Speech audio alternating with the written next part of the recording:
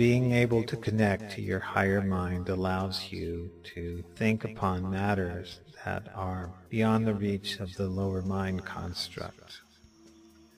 The thinking forth of higher mind communications brings in the multidimensional timeless consciousness that is context into your format. As you are becoming aware of these instruments of your mentality, you are finding that they are free and perceived from a different level of knowledge that will allow your doors to open to the ability to create from a higher standard. The present time pattern is bringing forth a transformation or an evolution of consciousness which will not end until the mind becomes fully telepathic and communicates across barriers with little trouble. There is the first step of clearing away the old and the second step of bringing in the new.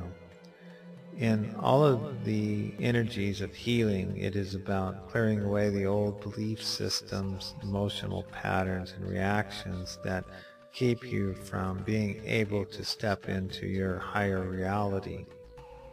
There are the needs of being able to just do what you need to do in order to be what you need to be.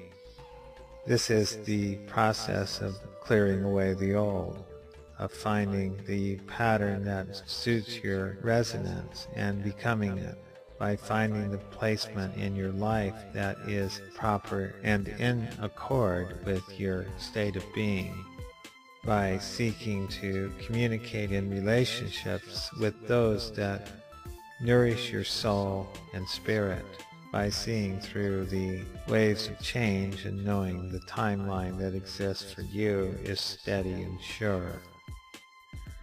Through seeing through the energies of time and space and into the emotional ocean of being, where all can be lost without grounding or the connection to the ability to find magnetism and gravitation, the energy of this area can leave the way shower in confusion.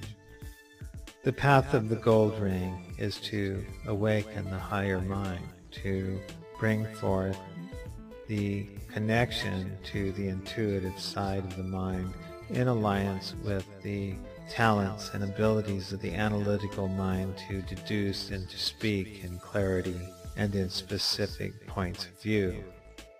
From every angle there is another angle that can be led to another angle, but in each of these points is a center. The point in the center is always the manifesting energy of the larger structure through a holographic pattern process.